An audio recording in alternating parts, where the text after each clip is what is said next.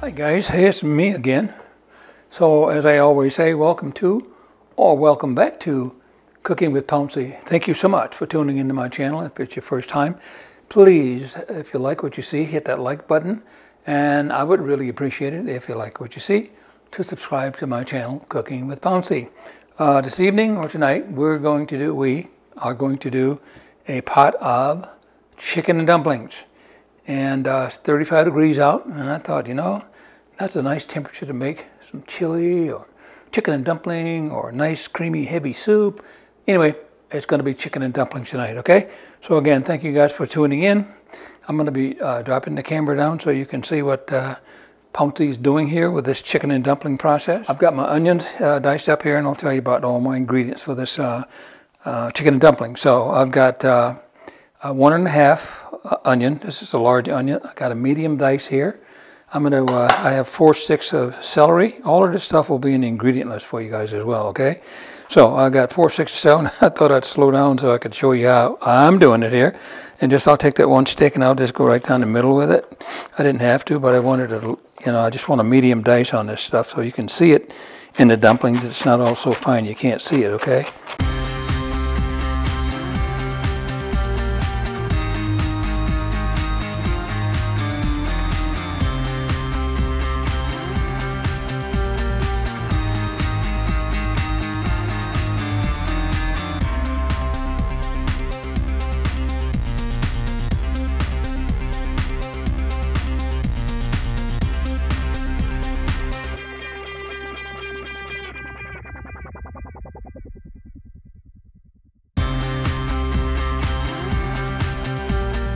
So let's do the carrots. I bought some carrot sticks. I could have bought some sliced carrots and all that stuff as well, I guess.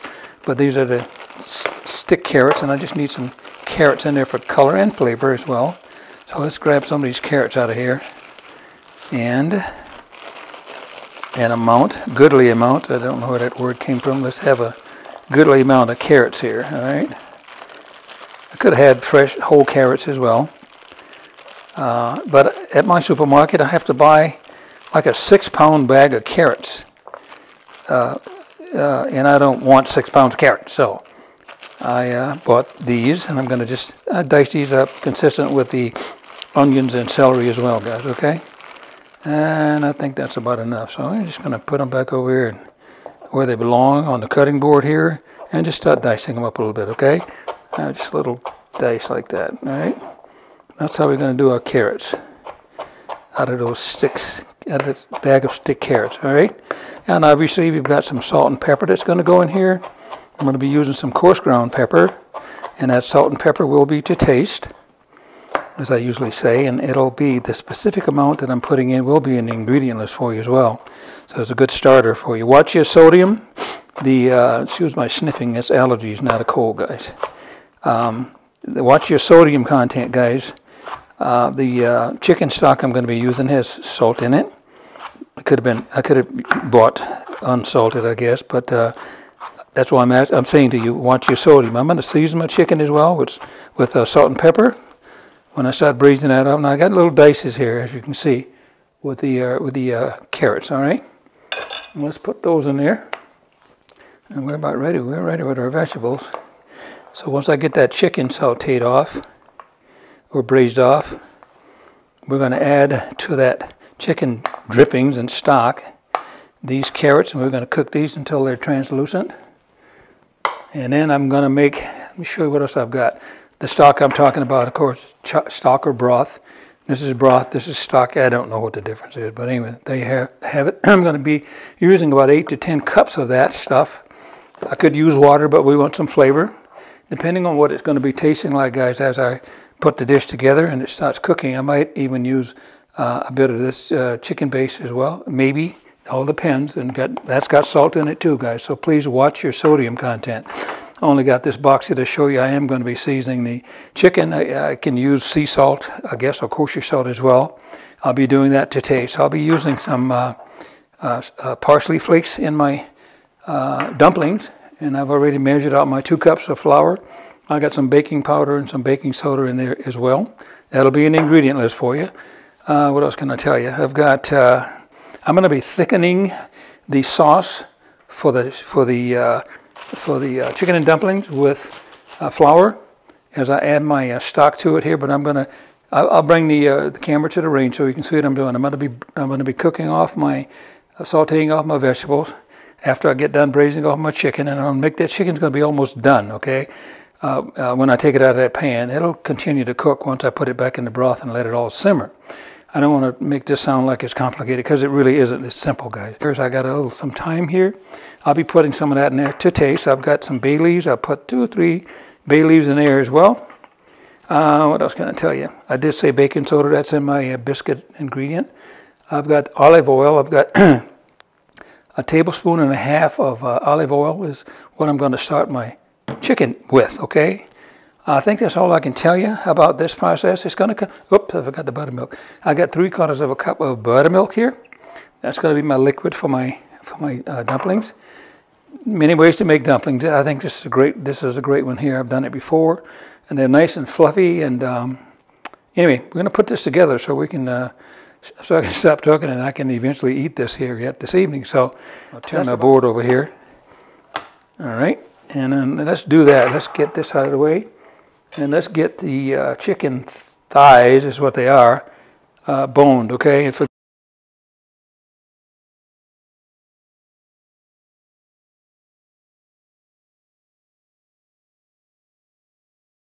that's about all the damage that I can do. I'll get this out of here. I don't want to splash over on that.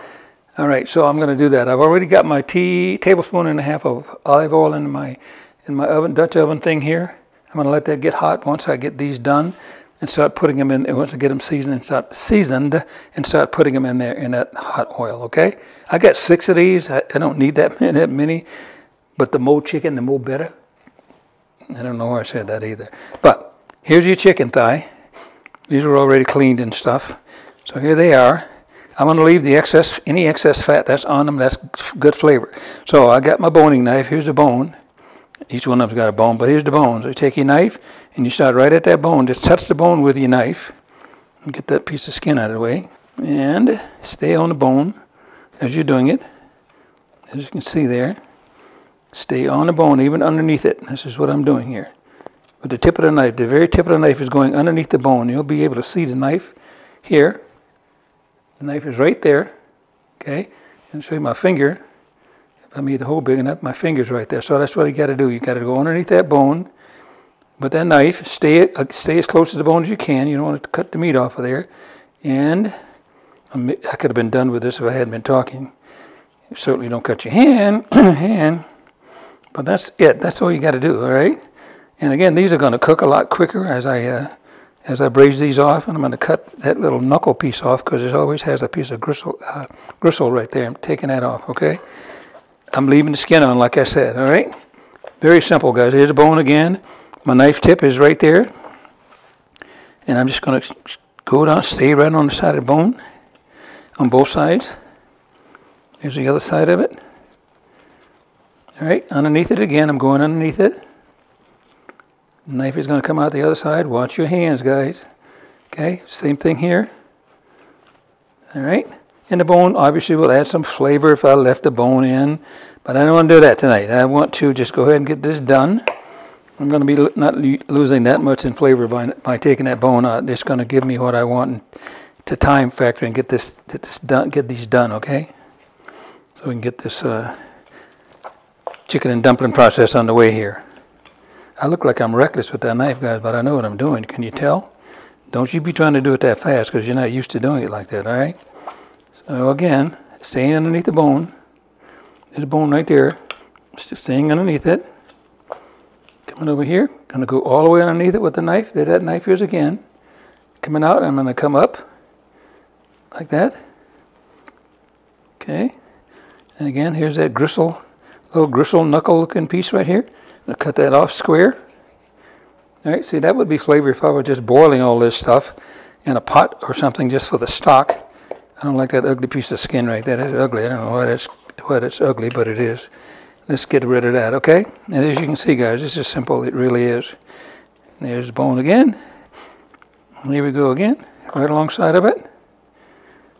And the reason I say it's going to cook quicker, guys, it's going to lay flat.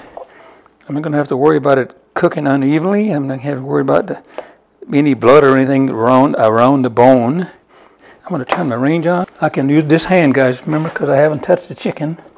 I'll figure out which one is the first front burner here. And this one is. I got my oil in there already, as I said. So we're going to go here again with this last chicken thigh. Let's do that.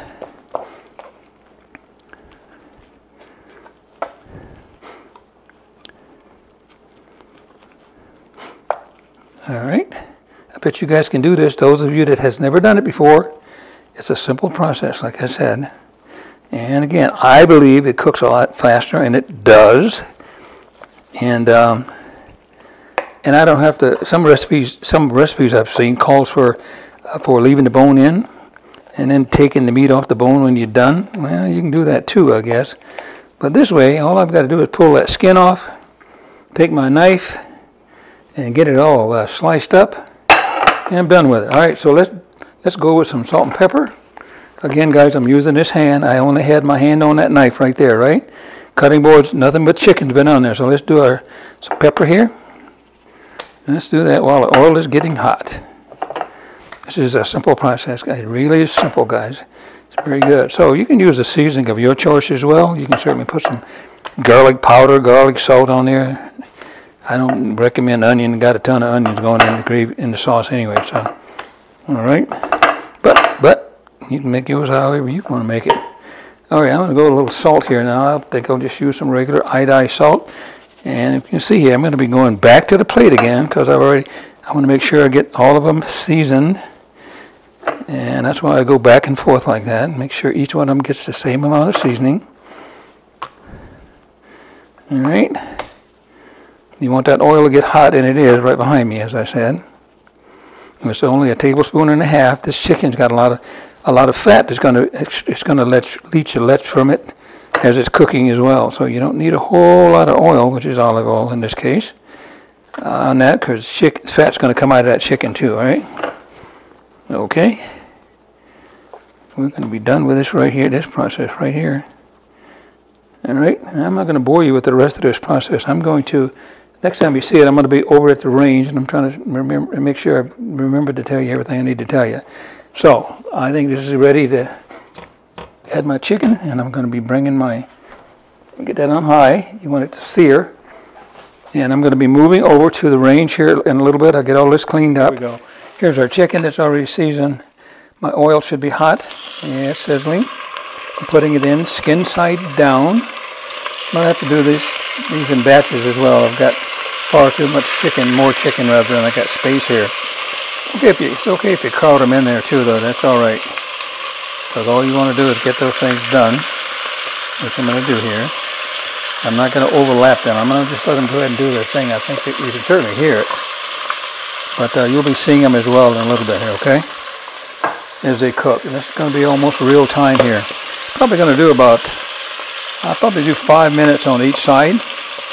That should give me a nice, oh gosh, bringing me up to about 160 or so by the time I take them out of here, okay? And then I'm going to take the skin off like I mentioned a while ago. And I got it at about medium high, so I'll leave it there. I don't want them to burn. And I'm going to just let them do its thing there.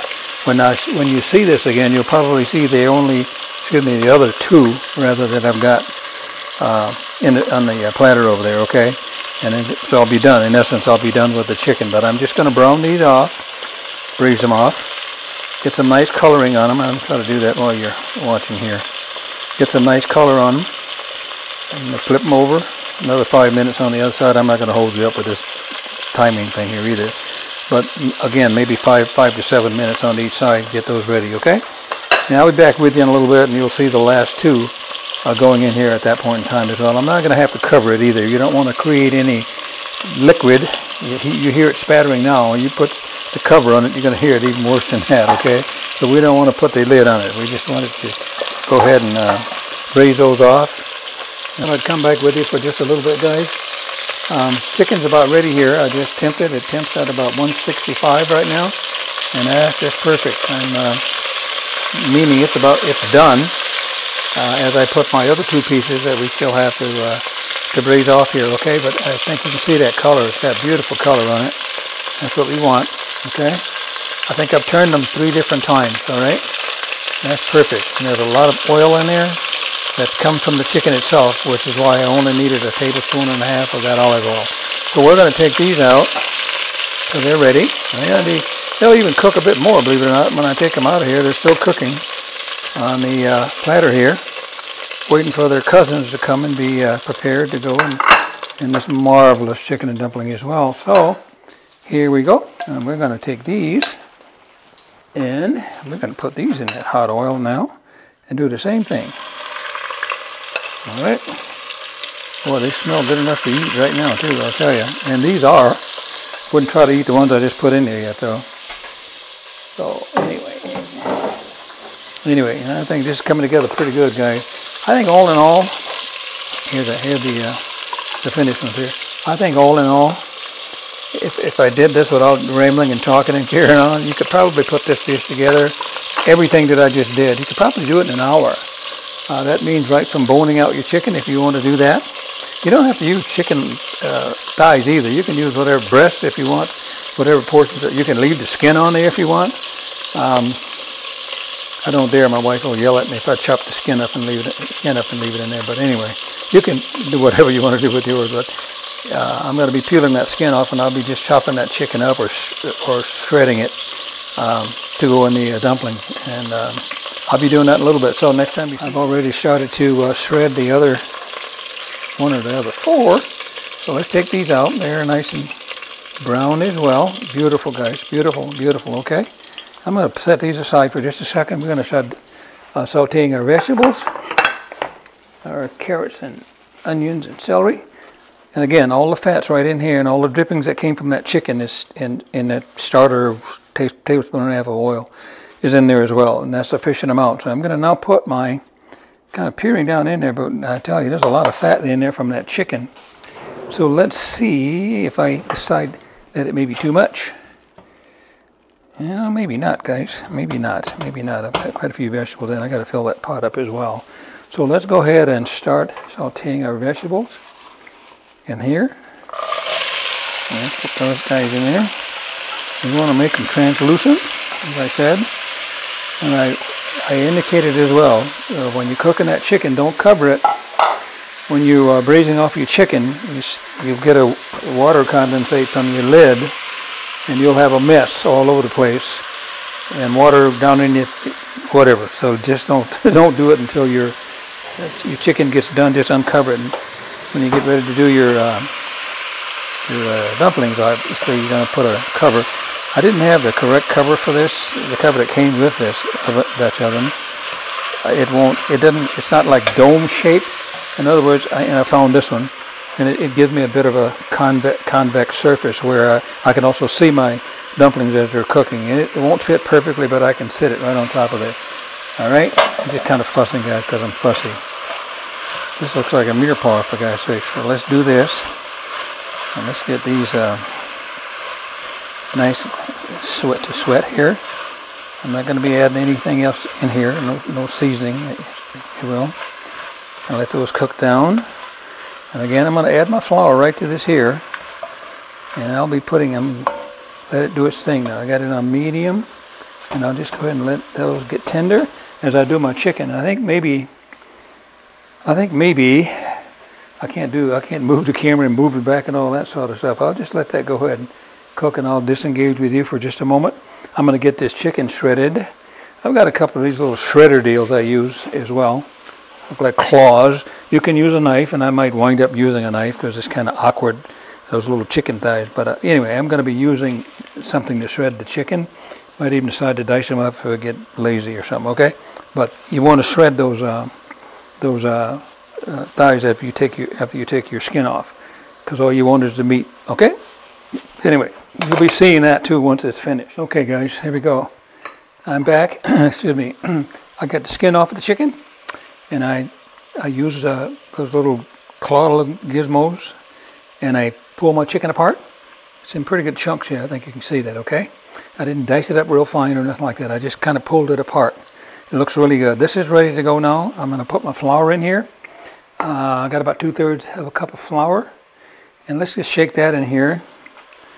And we're going to cook this flour, okay? And that's what I'm going to do here. I've done it the other way too, and some recipes you might see will call for mixing flour and water together. Something akin to a roux, but we're talking flour and water. But I'm going to cook this flour, which is why I'm doing it this way, okay? I'll get that on my vegetables, and then I'll pull my stock in here. Get my vegetables all coated. Let that cook, that flour cook on there. And that won't have a floury taste to it, guys, when you do that either, okay? So it's got enough oil in there to absorb that flour. And I think I'm going to have about enough in there, too, so as not to have it too thick. I'm going to stop right there, okay? Again, it'll be an ingredient list for you. Let's get this here all mixed up here. I think you can see that.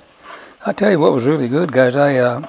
As I pulled the skin off of that chicken, those of you that probably already guessed what I'm going to say when I said that. I took that skin off of that chicken. I got doing that chicken like that. You know, let me tell you. Can you hear that? That's some good stuff. That's some good stuff. I'm just being silly, guys, but that is some good stuff. Just that crispy skin off that chicken. All right. So I'm getting this ready. As I said, I'm cooking it. Got to stir it like crazy so you don't want it to burn or stick. So I'm stirring it from the bottom. Madly, getting that flour cooked. And it's almost ready. You can hear me on the bottom here. So you do not want it to stick. Burn, certainly not burn, right? I'm going to come here right now with my stock or broth. I'm going to start adding that to this. Hopefully I've got just enough to give me the thickness I want, along with my liquid volume. So here we go now with the first container of stock. I'm going to use a whole one. This is chicken stock here, salted. So again, watch your salt, guys. I have not put anything else in here. I'm going to put this whole one in there. Kick my heat up a little bit too, so it'll go ahead and do its thing and start to simmer and get as thick as it wants to get. As I stir. And this one here isn't full. Again, this will all be an ingredient list for you. This is about, maybe half here. That one was open already. Let's just kind of put that one in there too, because I know I'm going to use that, okay? I want that much liquid in there too. All right. That's got lots of flavor, guys. So we're going to let's let that go do its thing. When I come back with you, I'm going to be putting that chicken in there. Once it gets to the consistency I want it, the thickness I should say, I'm going to be putting my chicken in there. In the interim, I'm going to be mixing my dumpling mixture, ready to spoon my dumplings in here so we can see that process happening as well. So let's bring this to right to the edge of a boil. And when next I see you, we'll be adding that chicken to it, okay? So I'll be back in a little bit, guys. Bear with me. I'm going to eat those chicken skins like I told you a while ago.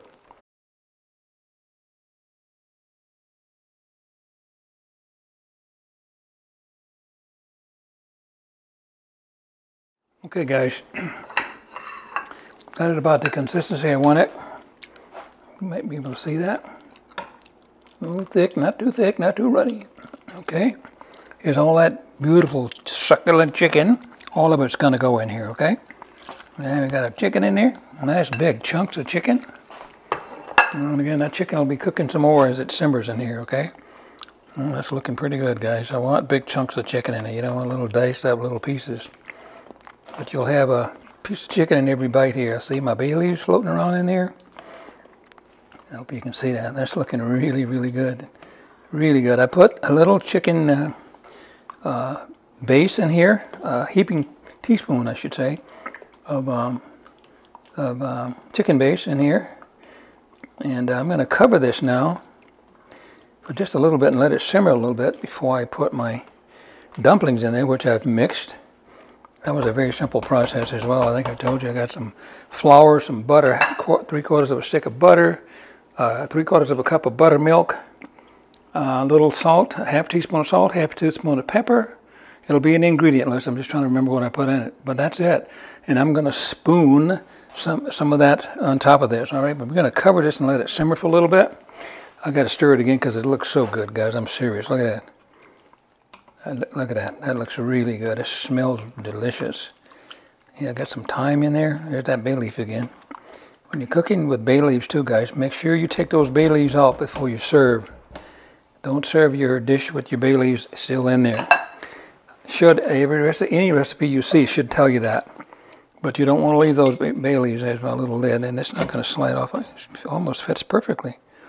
But again, I'm going to let that simmer for a little bit, and then I'll be dropping the dumplings in there, and they'll cook probably 7 minutes, maybe 8 minutes, until they get nice and dry. Okay, guys, as you can see, I got myself a nice rolling boil here. It's been about 7 minutes, and I think you can see that. Take that off. Yes, nice. There you have it. It's got a nice little rolling boil going there. The chicken's nice and tender. Ready to drop those dumplings in there. I got a really nice consistency here, as you can hope you can see that. I think you can. Really nice, and it smells really, really good, guys. So I've got those dumplings all mixed up, and I hope they turn out okay. I was kind of ad-libbing when I put those together, but they're pretty simple. So let's do that. Let's turn our heat down just a little bit. I don't want it boiling and splashing back at me as I'm trying to drop those things in here. So let's do that. And I'm just going to grab a couple of spoons here, and put a couple of heaping spoons right on top here. Let's see how we do that. You can see that. It's got another one here, heaping spoonful here. Let's just drop that one right here. Okay. Another one. Just a heaping spoon. Here goes another one. I'm telling you, I should stop the dumpling process right now and just start eating it. We can press it together a little bit. They look like a bit dry, but I think they're going to be okay. There's another one.